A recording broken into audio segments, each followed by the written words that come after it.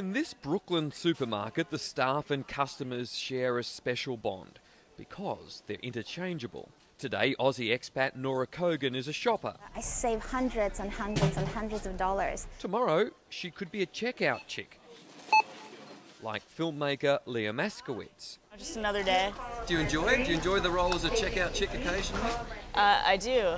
As part of being one of the 16,000 co-owners of the Park Slope Food Co-op, you have to work almost 3 hours a month, from food processing in the basement to stocking shelves. I'm a writer, so I spend a lot of time by myself, and it's like nice to just be out there in the community for a couple hours once a month. But the savings are worth the sacrifice. Depending on what department you're in, if you're in produce or meat or whatever, people like to save between 20 and 40%, sometimes higher than 40%.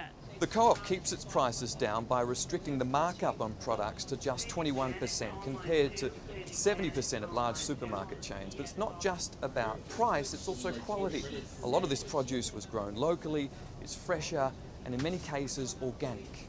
New York City is like not an easy place to live, and one of the things that keeps me here is the Park Slope Food Co-op. The co-op began 40 years ago, but the concept is now taking off around the world. And do you think this is becoming popular because people are fed up with the big supermarket chains? Yeah, I think people are fed up with the big supermarket chains. And unlike big supermarkets here, where cars are rare, someone walks you and your groceries home.